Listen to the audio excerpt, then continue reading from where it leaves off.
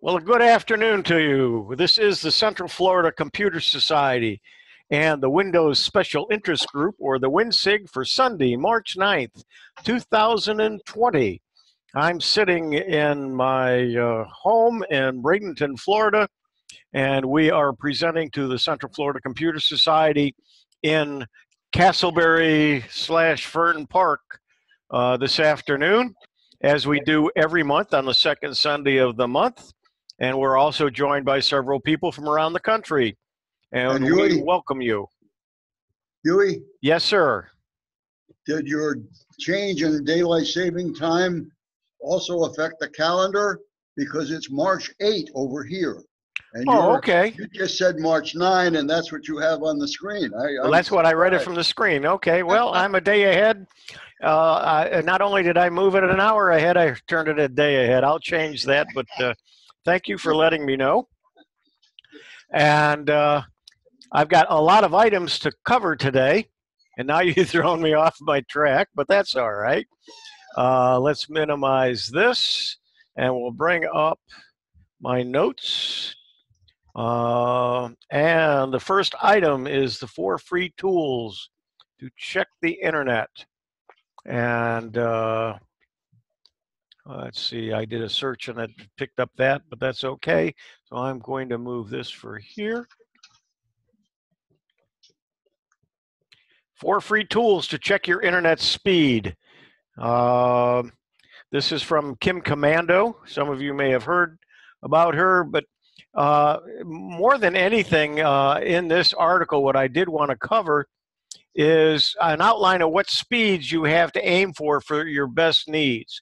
1 to 3 megabits, good enough for web surfing, email, social, casual, online. And that's what you probably get if you go to McDonald's or if you go to some other place where it has free Wi-Fi. Pretty much now the minimum that you're going to get through your service provider is 10 megabits. Sometimes it's even more than that. 3 to 4 megabits, the slowest possible speed you need for standard video streaming from something like Netflix. 5 to 10 megabits, and Netflix recommends at least 5 for a single HD stream, and you'll double that for 2 simultaneous streams. So if you're running it on 2 different TVs, you want to have between 5 and 10. 10 to 20 is the lowest speed you should aim for if you want consistent, reliable internet experience. 20 megabits and beyond. Now we're talking households, businesses with multiple computers and gadgets. Of course, the more gadgets you have, the more things you've got going on. If you're running some kind of a personal assistant like the Amazon Echo or the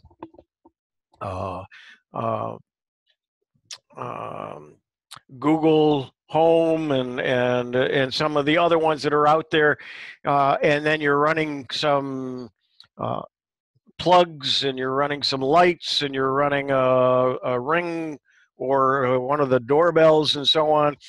Those are all taking up bandwidth, and you want to have more and more. I'm doing 150, and I'm finding sometimes I've got some slowdowns, but I don't think it's because of having such. I think it's that the actual internet is somewhat, it has its ups and downs. So here are some free tools. Is the Ookla speed test. I have that on my iPhone and my Samsung phone. I have an app for it, but you can run it as well on your desktop. So the Ookla is one. Netflix has one called Fast. Fast.com is another.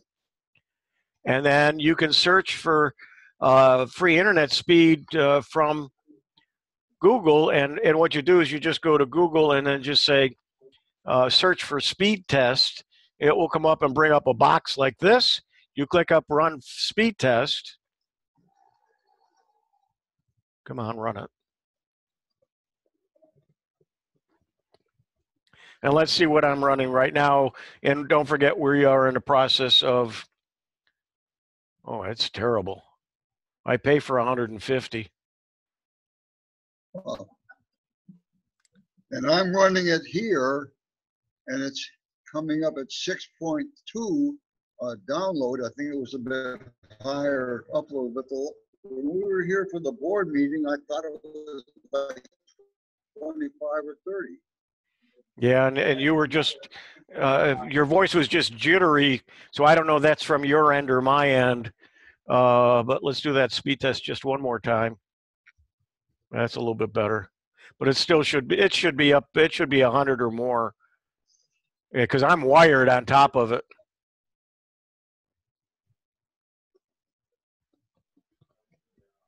And you see that it varies.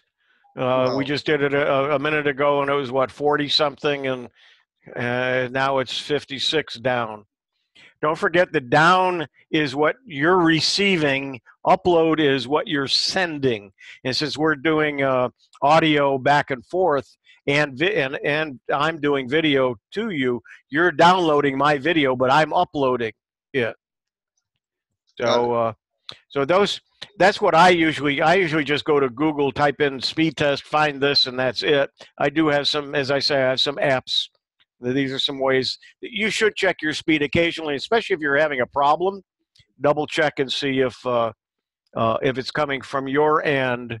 If you can't get to a website, there is a website. Let's see if I can find it quickly here. It's called, if I can find it, Just Me.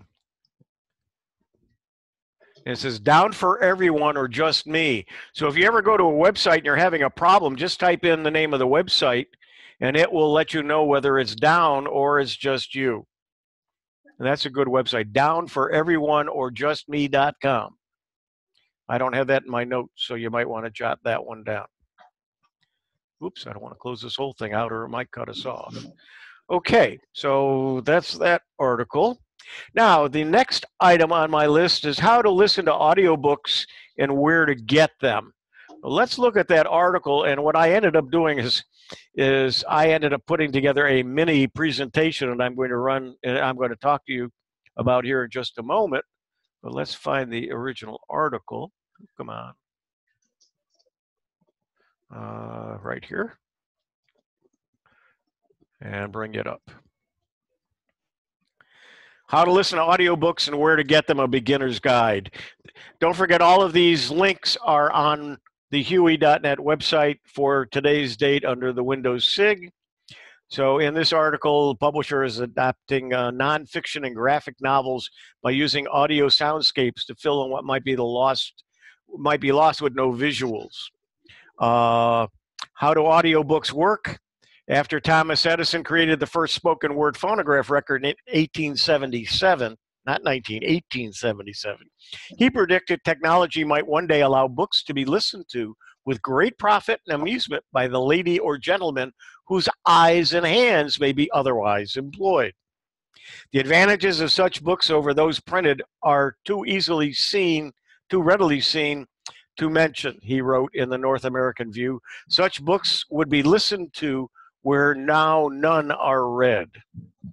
Deloitte predicts that the global audiobook market will grow to $3.5 billion in 2020, a 25% increase. Talking books first emerged in 1932. 1952, Cadman Records became the first company dedicated to selling spoken word records to the public. Their first release, a collection of poems by Dylan Thomas, was narrated by the author. 2008, the Library of Congress credited that recording with launching the audiobook industry in the United States. Now, how to listen to audiobooks versus a printed book or an ebook. The evolution of the spoken word mirrors innovations in the music industry. Books on tape replaced vinyl audiobooks. Streaming superseded compact discs, and smartphones are replacing all else. As the audiobook industry flourishes, so is the number of ways you can listen to audiobooks. Academics have studied the differences in comprehension between reading a book or listening to one. One study concluded that for the average reader, the two elicited a comparable comprehension and retention of text. But why posture audiobooks as a replacement for printed text in the first place? Often audio is not competing with time spent with books, but with people listening while driving, during exercise, or when reading a physical book is impossible. Are audiobooks for you? And the article goes on. I'm not going to read the whole thing to you, but where do you get them? That's what I'm saying. I'm going to go ahead and talk a little bit about Audible, and I'm going to talk about Scribble, and I'm going to talk about some other things. So let's go ahead and look at my mini presentation here.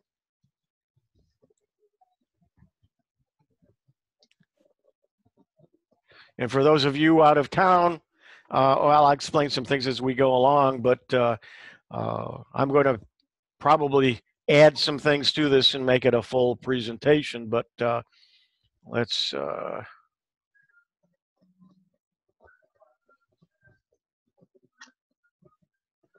there we go.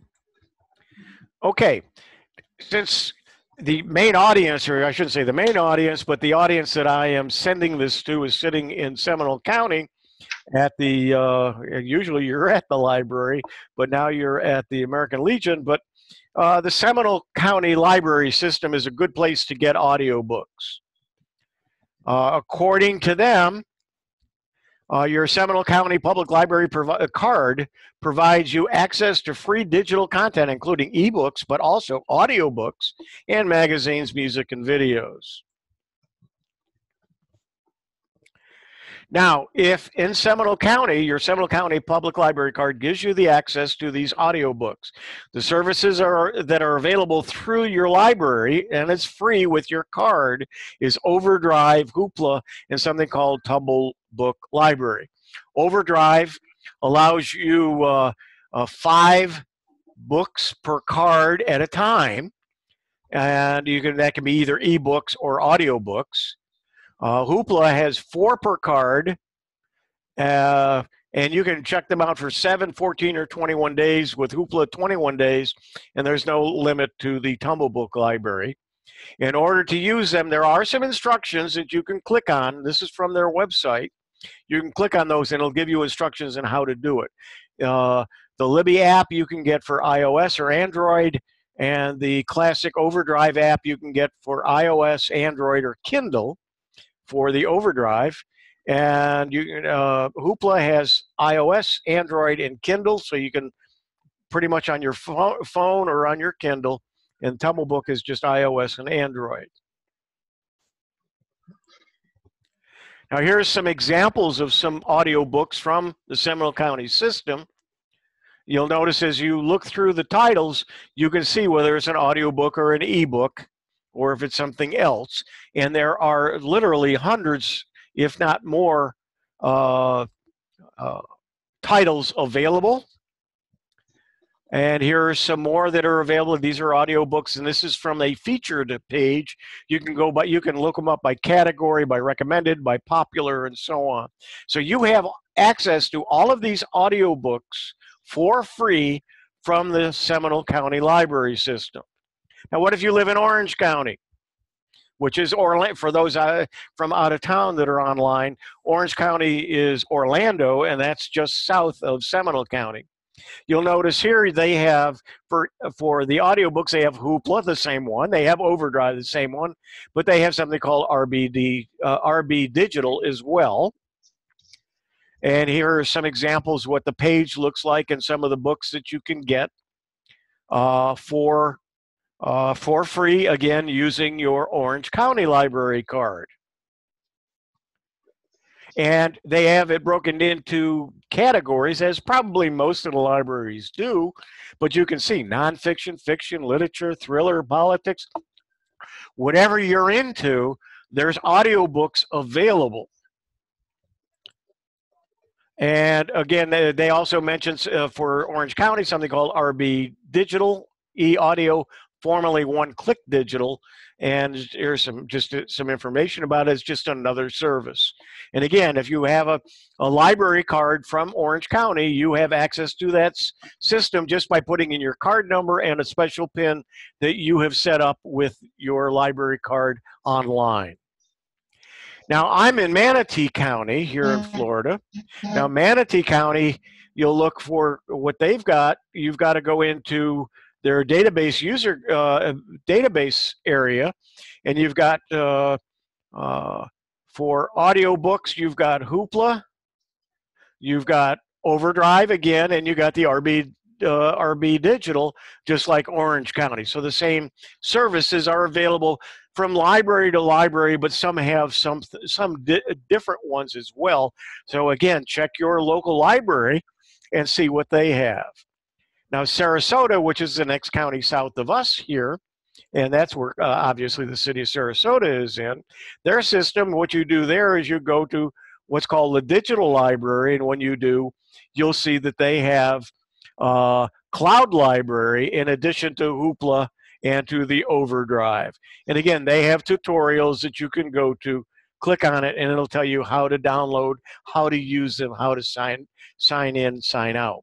So for those of you who are out of town, check your local library system and see what they offer. Almost all the libraries now are offering this. There are some digital stuff that they don't have, but most of them now are doing audio books. And we're going to listen to what some of them sound like in just a few minutes, or yeah. Now, if you don't want to use your library system, or if there are some benefits to using some of the paid services that are out there, one of them is Audible. And they have 30 days of membership free that you can try. During that time period, you can get 1 audiobook and 2 Audible originals just to get you started. After the trial, you get 3 titles each month, 1 audiobook and 2 Audible originals of your choice. You can exchange them. If you don't like an audiobook, you can swap it for free anytime. You can cancel anytime. Your audiobooks are free to keep, or not free, but they're yours to keep forever in Audible. And the reason I mention that, you'll see that when I talk about the other paid service that's out there. But Audible runs $14.95 a month after 30 days. You can cancel at any time, and there's some different subscriptions available and some limits to what you get for one and how many books and so on. Now, another service that's out there is, let's see, wait a minute, let's talk about Audible one more second here. Audible is strictly audiobooks. Yes, they have over 100,000 audiobooks. Audible is similar to Netflix Originals, offers original content exclusive only to them. And since Audible is owned by Amazon, you can listen to your audiobooks through your through Alexa, and you can also listen to Audible books in a dozen different languages. You can even choose from abridged and unabridged versions. Audible compatible devices, all iOS devices, all Android devices, Windows phones, Kindles, SanDisk and Creative MP3 players, Victor Reader System, Braille Note and Apex Braille Note, Garmin and TomTom GPS devices, and Mac and Windows computers. So there's ways of listening on all of those devices. Now, another audiobook supplier or a deliverer is called Scribed, and they're $9.99 per month after 30 days. They have a 30-day trial as well. They have unlimited audiobooks. If you remember, there's with Audible, you can only get, I think it's 1 book and 2 originals. With this, it's unlimited, and you can cancel at any time. Now, Scribed offers audiobooks and more. They have ebooks, magazines, and research papers and sheet music. Now, those aren't Audible, but those are things that are with part of your subscription. So you're not going to get magazines read to you. You're still going to have to look at them online. With a premium membership from Scribe, you can enjoy thousands of different audiobooks in different genres. You can also access short stories, essays, articles, and documents. Scribe also offers some original content that you can only listen to with a Scribe membership. Scribe compatible devices, Apple devices, iOS 9 or newer. This includes Apple Watches. Now that's iOS 9, not an iPhone 9. So that's the operating system. So a lot of your older iPhones are using 9 or 10, I believe is the latest version. Android systems that are Android 4.4 or higher, and then Kindle devices with Fire OS 4 or higher. This does not include the Paperwhite. Now, Scribed versus Audible content. Audible and Scribed both offer an extensive library to their listeners, but Audible is the clear winner here because it offers basically every book for a price. If you're determined to listen to a specific book that just hit the shelves, Audible is probably right for you. If you're looking for more than audiobooks like magazines and research papers, then Scribed is right for you. Download ownership. Audible is better if you want to keep your library forever. Scribed works more like Netflix. Once you cancel your subscription, you can no longer access the content. Compatibility, both services work on most smartphones, which is what most people will use. If we had to pick a winner, it would be Audible. This is from the author of where I got this information from, but we doubt that's a major factor to most users. Most people are going to listen to them using their phones, their smartphones, so they shouldn't have a problem with compatibility. Price, if price is the major factor, Scribed is definitely cheaper. Like most services these days, both Scribed and Audible offer free trials for newcomers to test out their products. Now, I wanted to give you some examples of what an audiobook sounds like, because to be honest with you, I never heard one. I never listened to one. And so I went looking, and I was concerned about copyright, especially the fact that we record this. And so I went to YouTube, and I found this recording that's more of an advertisement to try to get people to read books. To be hired as readers by this guy, but he's showing several examples of some of the people who read the books and what that sounds like. So I thought it was a good video to play. So take a listen. There's not really anything to watch. It's mostly the sound. Hi, this is Pat Fraley. As I visit different regions around the country this year, teaching audiobook skills and guiding talent into making audiobook narration book deals and making demos, I thought it might be of value for you to listen to some examples of wonderful narrators and get a sense of how their personal styles vary. It should be an encouragement to you to hear the varied styles which are needed for audiobook narration. So here goes. Here's the superstar of audiobook narrators, Scott Brick, reading an excerpt from What Makes Sammy Run by Bud Schulberg. There's nothing particularly unusual about Scott's voice. It's all about connecting with the listener and his storytelling abilities at unwinding that story. Also, Scott has the ability to give you the style of the piece. Notice how he takes on the feel of a 1930s or 1940s movie that's perfect for the book. The first time I saw him, he couldn't have been much more than 16 years old. A little ferret of a kid, sharp and quick. Sammy Glick. Used to run copy for me. Always ran. Always looked thirsty. "Good morning, Mr. Mannheim," he said to me the first time we met. "I'm the new office boy, but I ain't going to be an office boy long." "Don't say ain't," I said, "or you'll be an office boy forever."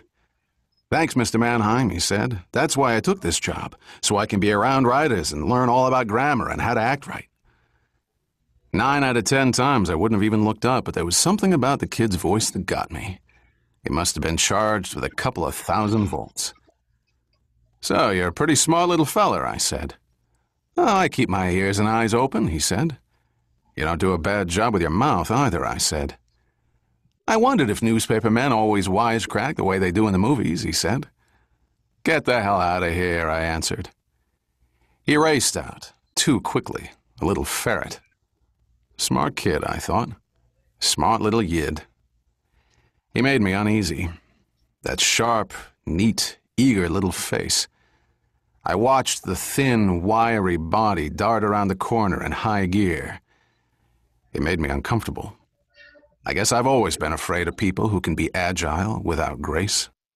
Now listen to Renee Rodman as she perfectly balances reading with embodying the characters with a reality in this excerpt from the young adult book, Wesley, The Story of a Remarkable Owl by Stacey O'Brien. I was a little nervous about asking if I could bring an owl home to live with us, but she just smiled and patted her horse on the neck. A barn owl? Won't he be a great addition to the family? Wendy, I said, I'll have to keep dead mice in the freezer and cut up mice in the fridge. Would that be okay? Meat is meat, she shrugged. I mean, a lot of mice, Wendy. A lot of mice? How many is a lot? Well, probably thousands of mice as time goes by. How long do barn owls live, anyway? She asked. I'm not sure how long they live in captivity. Maybe up to 15 or 20 years. Well, I think you should do it, she said. It's the chance of a lifetime. Here's an excerpt by Carrington McDuffie from Abiding Darkness by John Aubrey Anderson, where we hear her wonderful skill at doing some strong character work. Boy, he never called Mose anything else. There ain't never gonna be no drink better than coffee. 'Cept in heaven, I reckon. The frail old man nodded and spoke as he bent to put the cup by the rocking chair. 'Cept in heaven is right, boy. Gonna drink from the fountain that don't never run dry. A sure enough pure river of living water, clear as crystal, proceeding straight out of the throne. Now that's a drink to shame the best cup of coffee on the place. Now, here's a sample from Kata Mazer, narrating from the Nanny Diaries. Kata is a stellar reader, but by her own admission, has a kind of vanilla voice. One of her greatest skills, and one that is sought after by producers and publishers, is her ability to connect to the listener by giving the impression she's reading to one person. If there were any justice in the world, this is the point when all nannies should be given roadblocks and a stun gun. These rooms are destined to become the burden of my existence. From this point on, 95% of this apartment will be nothing more than a blurred background for chasing, enticing, and point-blank pleading with the child to put the Delft milkmaid down. I am also about to become intimate with more types of cleaning fluid than I knew there were types of dirt. It will be in her pantry, stocked high above the washer-dryer, that I discover people actually import toilet bowl cleanser from Europe. We arrive in the kitchen. It is enormous. With a few partitions, it could easily house a family of 4. She stops to rest one manicured hand on the counter, affecting a familiar pose, like a captain at the helm about to address the crew. However, I know if I asked her where she keeps the flour, a half hour of rummaging through unused baking utensils would ensue.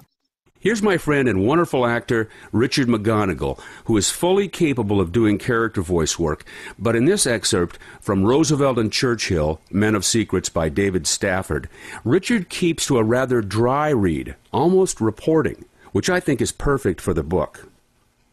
Franklin Roosevelt learned of Hitler's attack on Western Europe late on the evening of 9 May 1940 in a telephone call from his ambassador in Belgium. Ensconced in his favorite red-leather armchair in the second-floor study of the White House, surrounded by his collection of maritime pictures and models of ships, he listened grimly to the news of simultaneous attacks by more than 100 German divisions on Belgium, Holland, Luxembourg, and France. 90 minutes later, the first reports began to filter in of bombs falling on Brussels, Amsterdam, and Rotterdam, and he stayed up until the early hours to digest them. Here's Hillary Huber reading from Going to Bend. She has that skill of giving the listener the impression she's reading right to them. Also, Hillary is wonderful at making bold character choices. While Petey diced 50 carrots, Rose read aloud from the weekly newspaper about old Billy Wall, who had just been indicted on sodomy charges. You know what I think?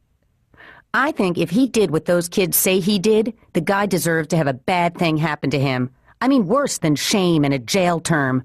I mean something bad.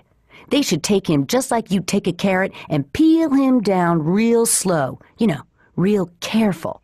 Layer by layer, until you've got him peeled naked as an egg. And then you bring him to Hubbard Elementary and you lock him in the gym with 20 mothers with baseball bats. You put some Gatorade in there and some high-nutrition snacks and maybe have an alternate or two who can substitute when one of the women gets tired. She traded Rose the peeler for a paring knife. The son of a bitch. Now here's an excerpt from Better Than I Know Myself by Virginia DuBarry and Donna Grant. It's read by one of our favorite readers, Lisa Renee Pitts. We hire her for all the books we have produced written by African-American authors. Listen to how Lisa Renee reads as if she becomes each character, including the author's narrator. I wish they all go to hell.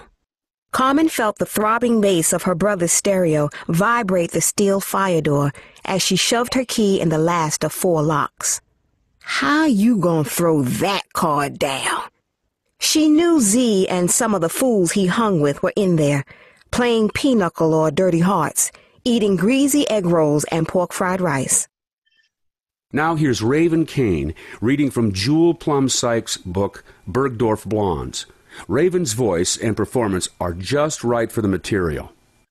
The Upper East Side wife I met is called Muffy. Apparently it was once a very popular name in Connecticut, where most Muffies were born, roughly in the middle of the last century. This Muffy, like all her neighborhood Muffies, says, "Ralph Lauren is my drug of choice." She's also addicted to Botox injections. What book would benefit from your narration skills and style reading? What is your personal style? I'll be near you to help. Okay, that does it for that recording. I think it gives you a really good example of the different, what the books sound like. I had never really been, I've never really listened to an audiobook, and it gave me an idea, you know, when you're driving, what a great way to listen to something other than the junk that's on talk radio or on some of the music and so on. Just listen to a book, especially if you've got a long trip ahead of you. I listened to one, Huey, Alec Baldwin doing an autobiography, and it was fascinating. He talked about growing up on Long Island, and I don't know why I didn't listen to more, because I enjoyed it quite a bit too.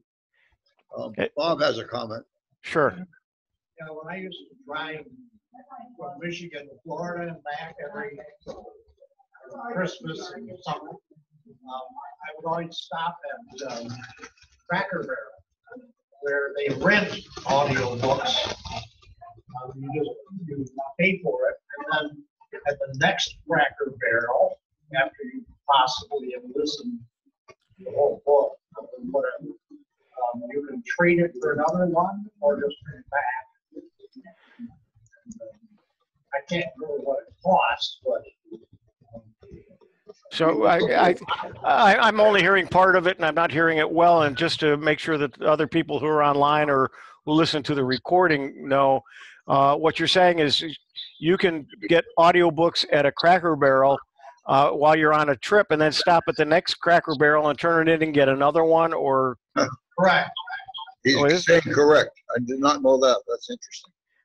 I don't know how many of the people who are online listen to audiobooks, but the fact that you can go to the library and check them out and try them, what a great way to get some of the most popular books and a lot of the nonfiction books that are out there, as well as fiction and so on. So, and history books as well. I know, Bob, you're into a lot of the history stuff and so on.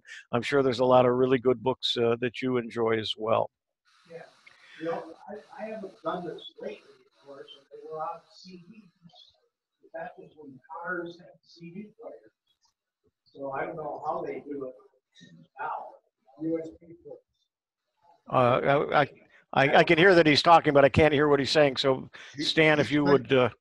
He's mentioning that back when he was doing this driving, everything was on CDs. Cars had CD players, and Tom Hirsch seems to think that they're probably doing it now with USB thumb drives. I guess you just borrow the thumb drive and turn it into the next place. That's interesting.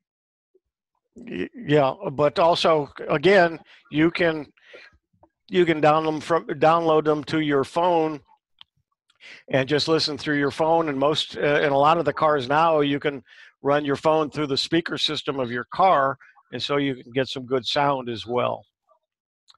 All right, let's go to the next item. And I found this just last night, and I thought, since this is Windows SIG, we'll get back to some Windows things.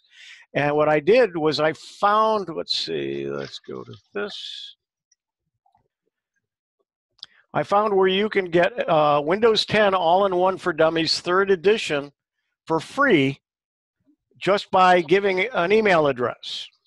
Now, before I go down and talk a little bit more about this and show you the book, you're giving them your email address. It is from a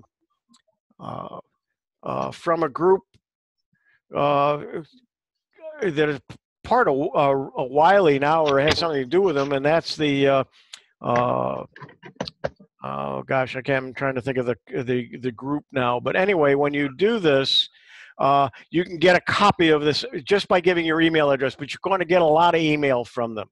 So if you have a secondary email address that you use just for these kind of things, this is a good place to use it. But let's take a look at what, let's see, this doesn't come out too good here. So let's go back to here and open it this way.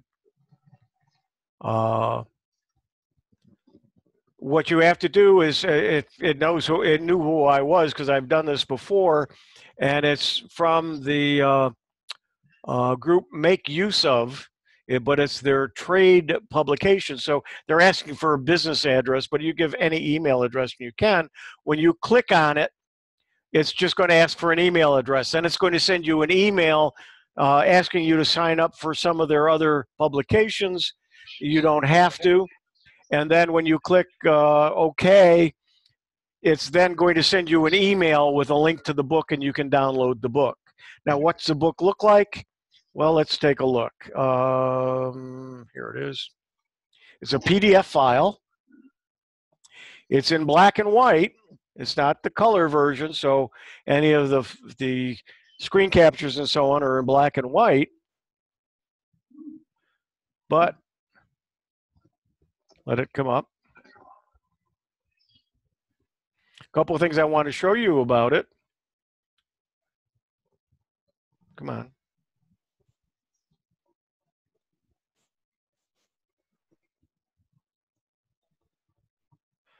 Okay, this is it. I got the search on. That's why it's not showing too big.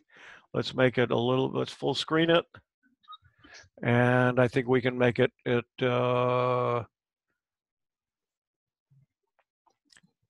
what page am I on here? I'm on page 23. You'll notice here, somewhere at the top, it says I'm on page 41 of 960. So it is a full book with lots of information about Windows. And at the beginning, there is a nice table of contents and a list of all the chapters. It's Windows 10 All-in-One 3rd edition. There is starting Windows 10 for newbies, for experienced, which version, and so on, as well as building apps, the built-in apps, working on the desktop, and so on. So there's lots of really good information. If you want a good book, you can get it free about Windows 10. It's just by going to the address. The link is on my website at huey.net. And let's see, there was one. Somebody's got a chat here.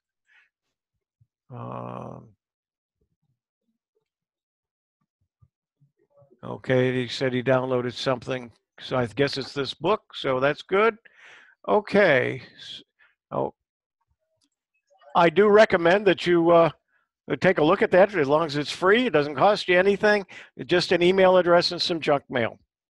And some of their mail is interesting, and sometimes they have some interesting magazines and so on they offer for free as well. Okay, let's go back to the next item. Okay, let's talk about Windows 10 some more. And I had a couple of articles ready to talk about what's new in Windows 10 that's coming. And then, sure enough, Mike Ungerman this morning sends me another email with a different article. And I looked at it, it was better than all the ones that I had listed. So I added it to my list today. And let's make sure we get the right one. It's Windows 10, and here's what's new. So let's find the right article. It's probably at the top. Yep, this one right here. Now, what I did want to show you, well, let's see if this is going to be a good example or not. It probably isn't because I cleaned it up already. But I'll come back to this. But anyway, it's MS Power User, the article. So let's go to the article. It's a long article. But as an introduction to some of the information in here, and I'm not going to go through all of it, I'm going to go through it fairly quickly. We could be here for a couple hours just talking about what's coming. But Windows 10 2004, that means it's 2020, the 4th month. It doesn't mean they're taking us back to 2004. It is Windows 10. It's going to be the next version, and we're in the 3rd month now, so the 4th month. So it's coming, and it's coming soon. And already there's starting to be more. It looks like it's closer and closer to when they release the time, and we're ready for the next big update to Windows 10. And we're not sure what it's going to be called. It may be called version 2004. It may be called Spring 2020. It may be called Spring 20. Who knows what Microsoft wants to come up with for the name. But here are some of the things that's new. And I'm just going to look at the titles, and then and you can go back through the article and take a look at it. I added this also this morning to the list.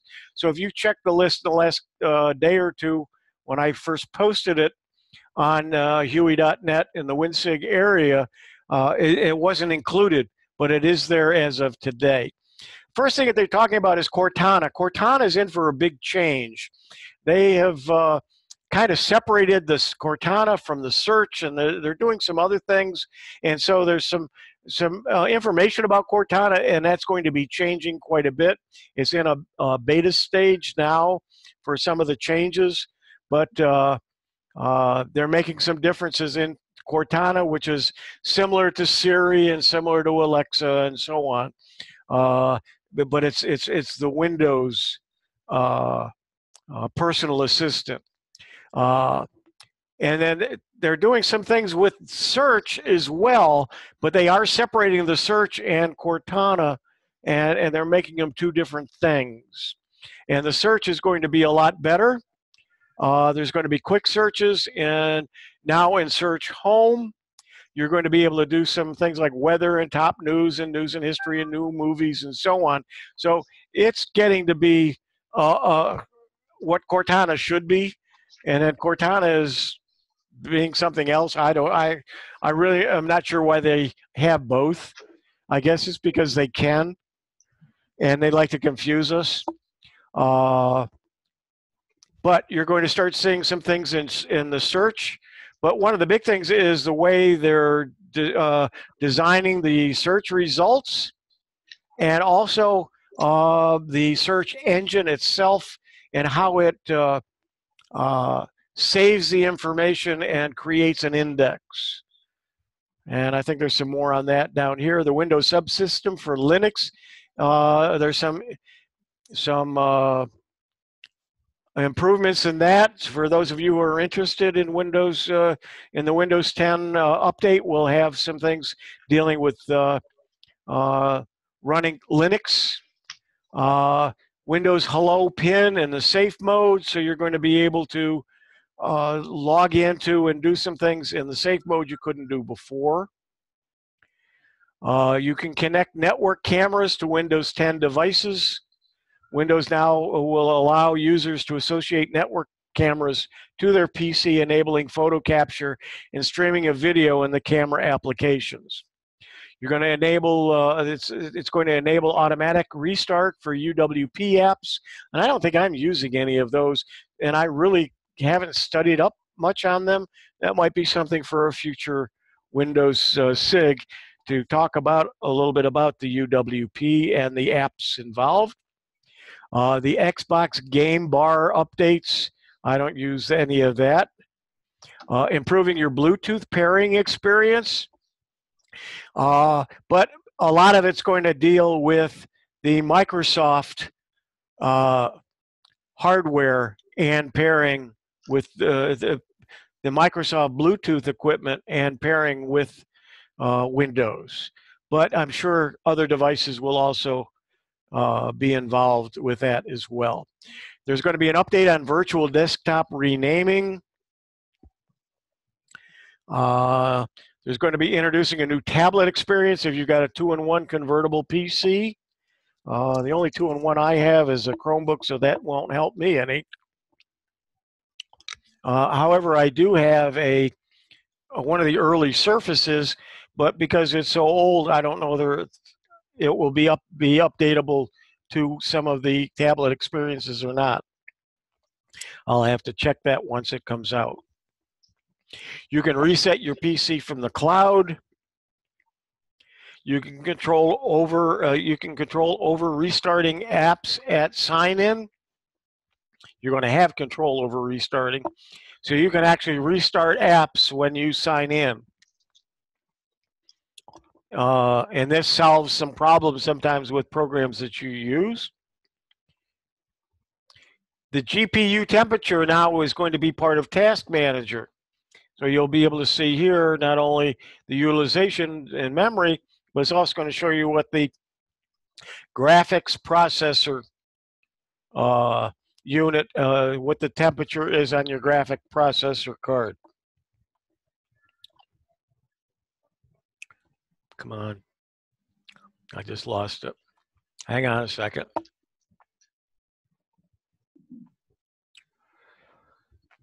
I'll do that again.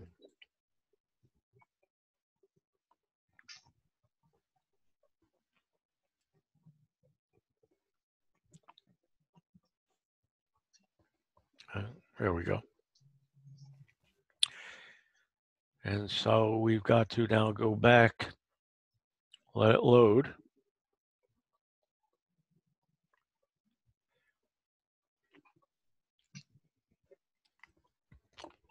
With over 15,000 notes in my Evernote, sometimes it doesn't work as well as I would like it to. And I'm not sure what's going on. It's not loading it.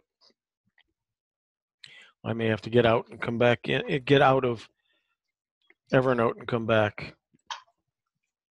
Let's see if I can do that. No. It's stuck.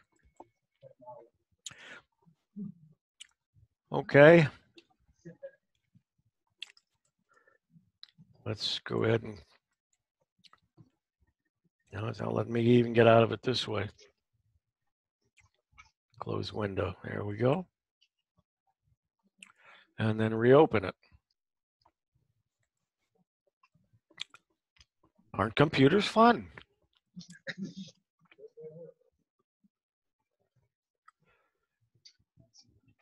And go to this area where I keep all of these. Find it again.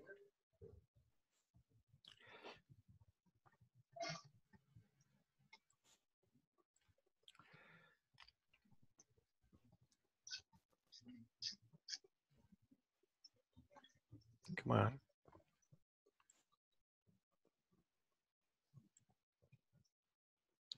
Well, let's just stay in this mode then.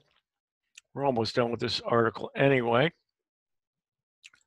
Let's see, where were we? There's going to be some changes in the notification. There's going to be some changes. Oh, you can add quick events from the taskbar. There's going to be some data information as well here. Redesign network status page. There's going to be a lot of new things in the Windows 10 update coming.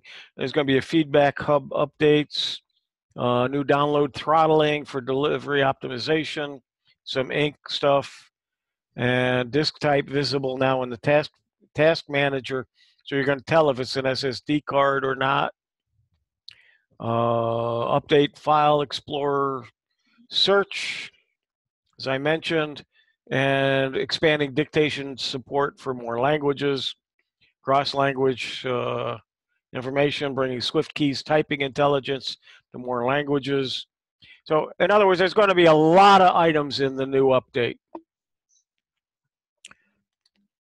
Now, there's some. I've got some more articles on the Windows 10 update, but they pretty much just go over or mention the same information, but in a different way. So let's go to the Windows 7 information. Let's take this article first. As many of the CFCS members are well aware,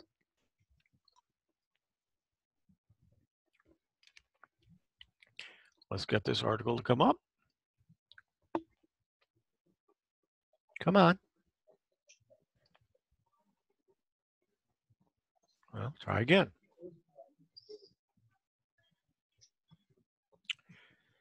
All right, that's not wanting to work now that it bombed, and I don't want to get out of it again. Okay, so we'll just click, whoops.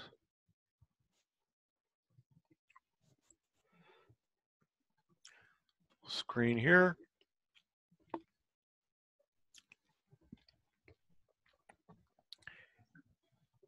No, I clicked on the wrong article.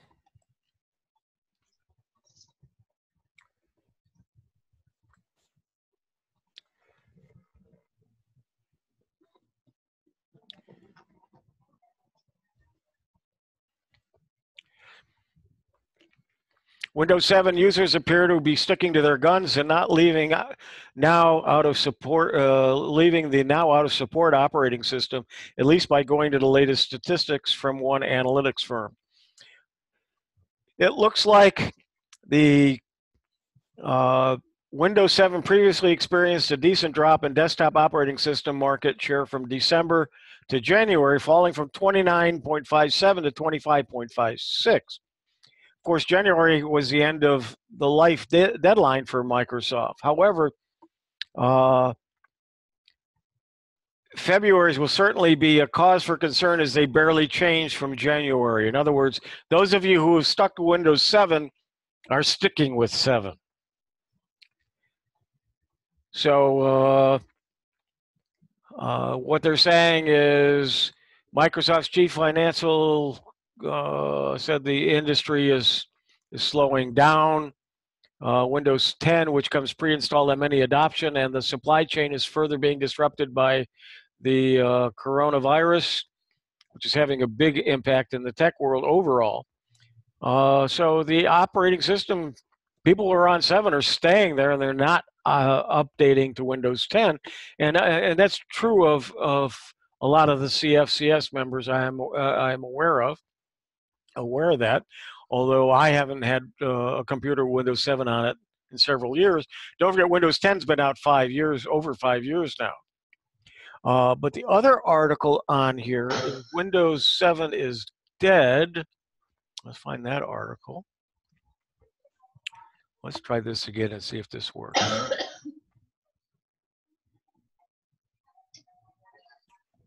That feature is just not wanting to work.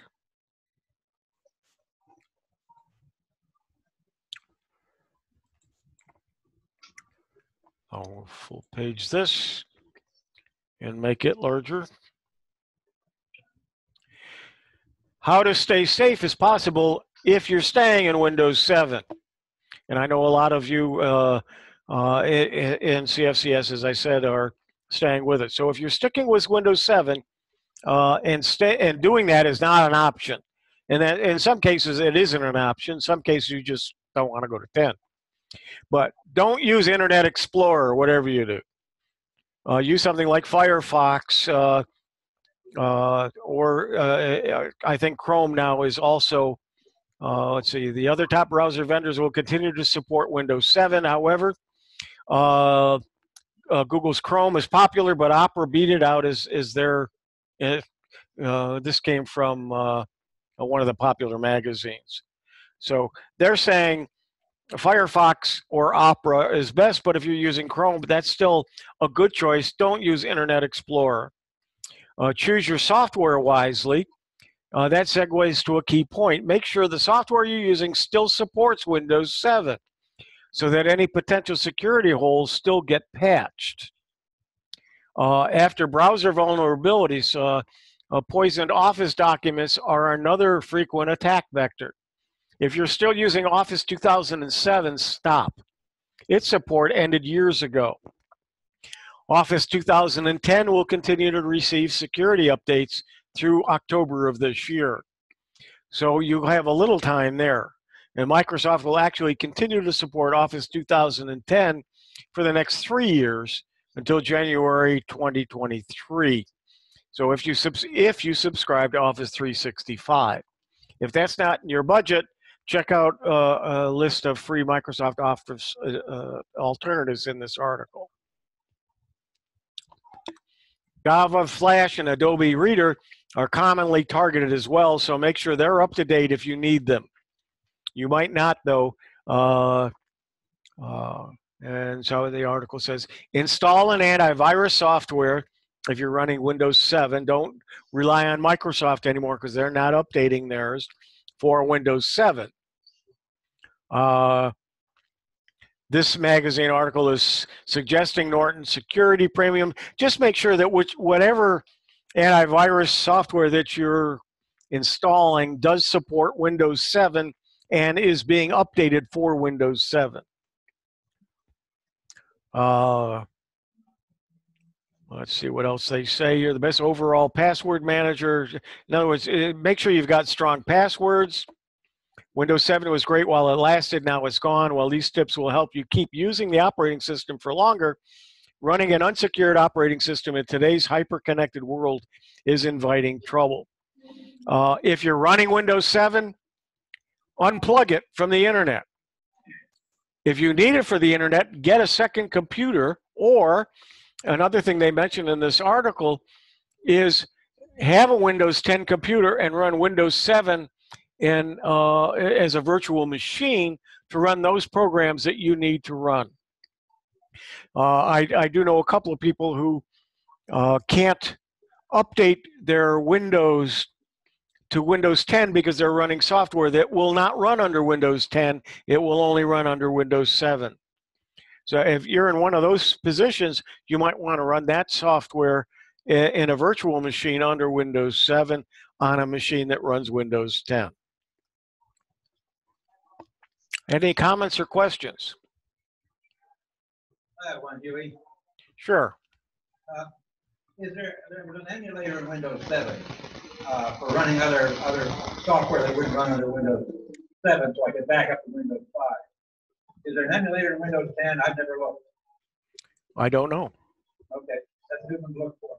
Because you have Windows 7 software that won't run under 10. Sometimes you can back the processor up to act like. There is a compatibility mode. There is the virtual. You can set up a virtual machine fairly easily, and as I recall, there's a virtual machine, and I think Windows 7 is available, and you can run it without doing a lot of work to make it happen in Windows 10. Any other questions? I don't see anything online. So let's go to my next item. How are we doing in time? I'm just going to start this article. There are some articles I'm not going to get to, and so please check them out on your own. But the next article is this article. And Huey, yes, you can go till 2:45. Okay.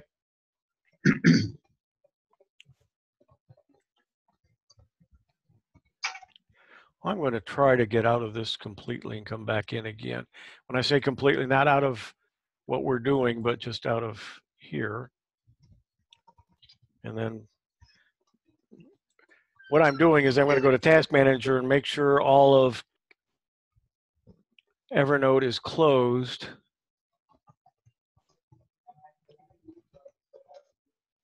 Looks like it is. Now there's some things here. The clipper is here. Okay. We should be all right. Oh, let me try that again. And then let me, it came right back to the same spot. So apparently it didn't restart. Well, let's try this. No, that's not working. Okay, well, we'll just do it the way we just did. I know many of you use Amazon, so I thought this was a good article. Whoops, probably shouldn't have done it this way. So let's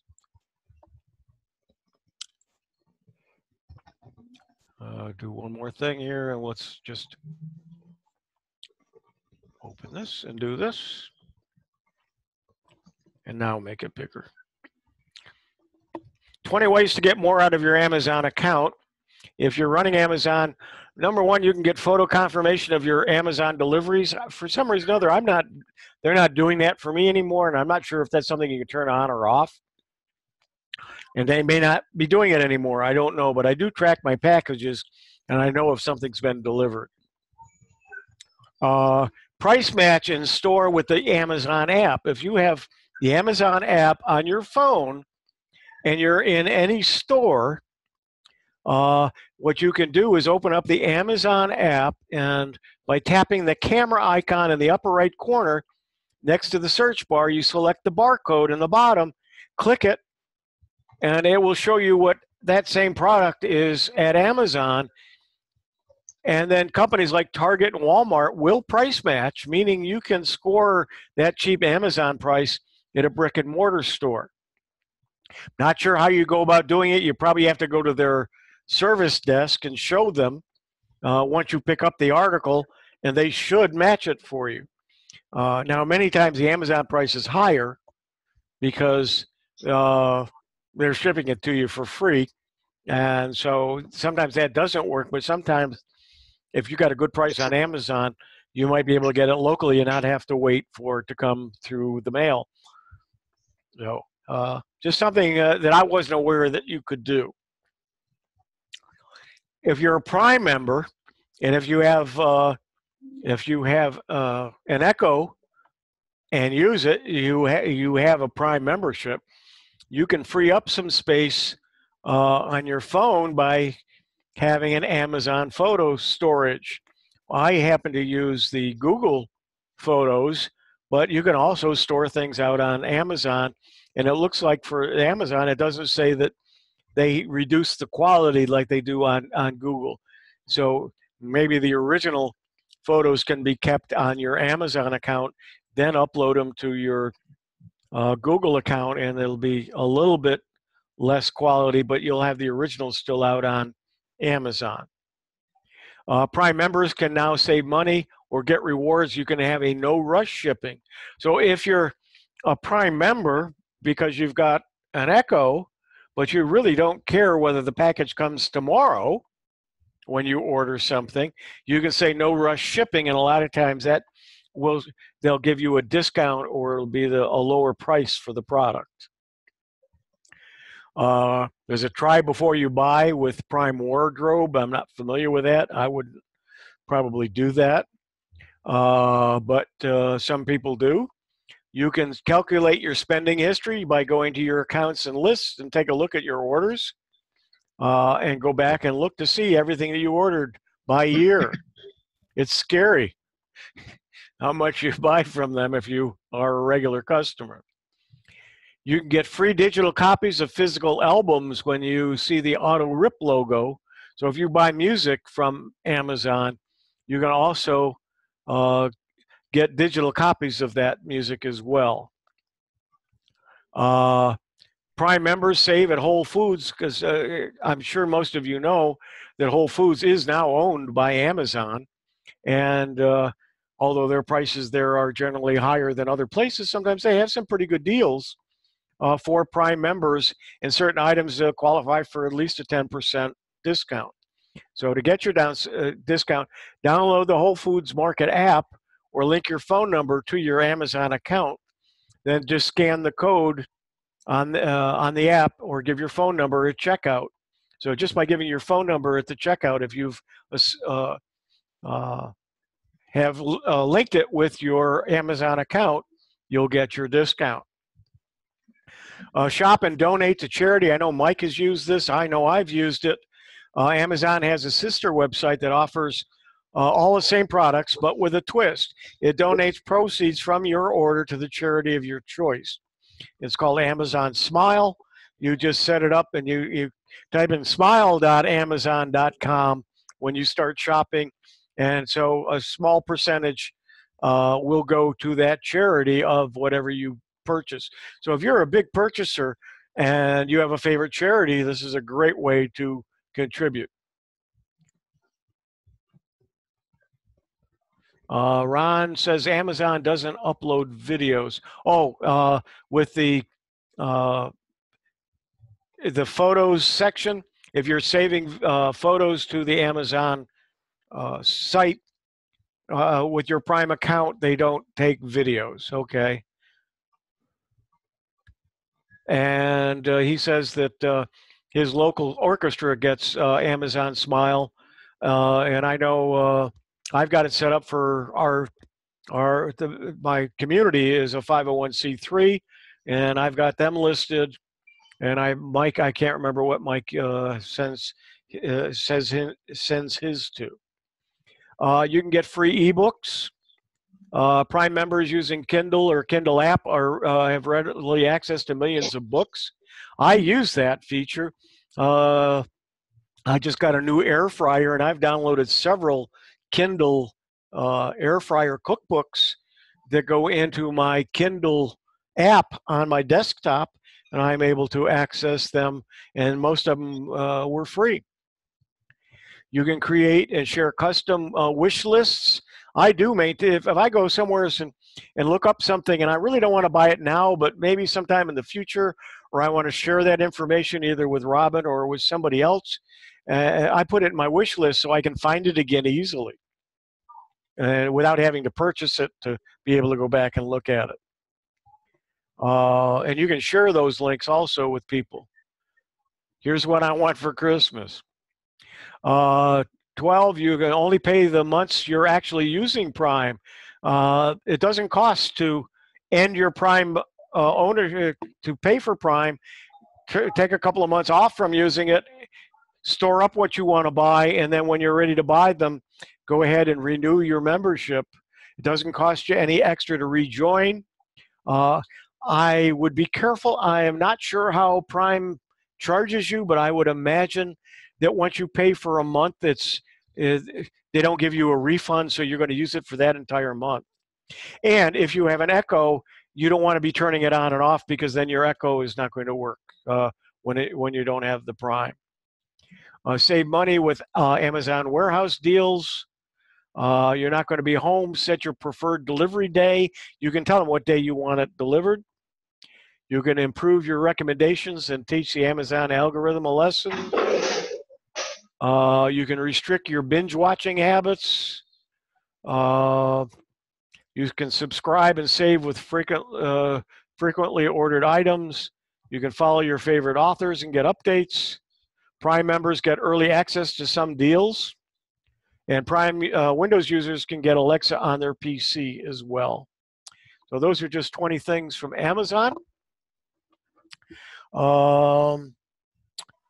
Let's see, I didn't think I would get this far, and I got about 5 minutes left. Let's, instead of going to another item, let's go to any questions. See if we got some questions either online or locally.